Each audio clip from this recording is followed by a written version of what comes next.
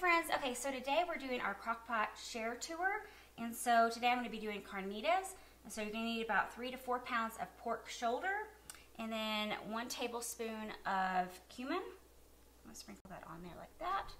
And then you're going to need 1 orange. I just had too many cuties, so I'm just using the juice for that. And then you're going to need 1 teaspoon of salt,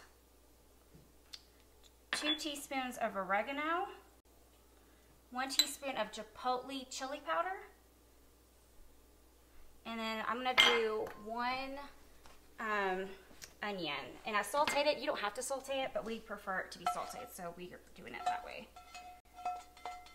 Okay, and then you're going to get 1 can of beer. It doesn't matter what kind. We don't drink beer, but we went ahead and just got the Colorado kind, and so pour that.